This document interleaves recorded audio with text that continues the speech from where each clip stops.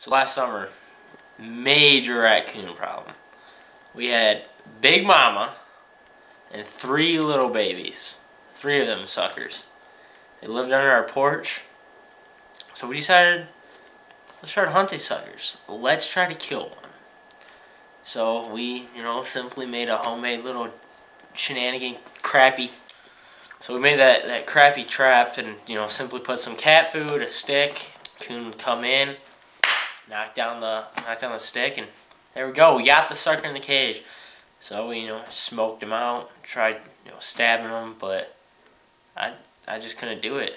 And then one of the suckers got caught on my dog. That pissed me off.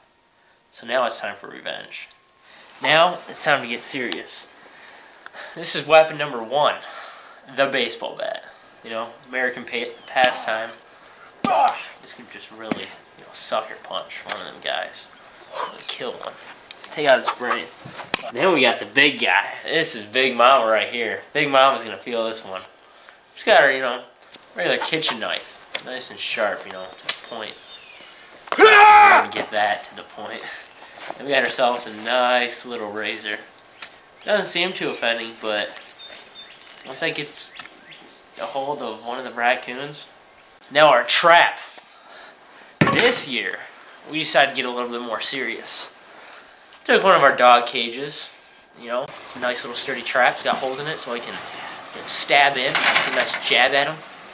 With a string, tied on the door that wraps around and then through the window where we'll be sitting. Once one of them suckers gets in there and starts eating our food, snap! He's trapped in there. He's not getting out. There's nothing else happened. That sucker is dead. There's no more raccoons. See, you kill one, they're gone. It's just a problem. If they're not under the porch, then this is all just a pointless, time-wasting idea. But we'll see, I've been practicing my swings, my stabs, my jabs, and I'm ready this year. These coons aren't getting past me. Big Mama is gonna die. Come on, follow me.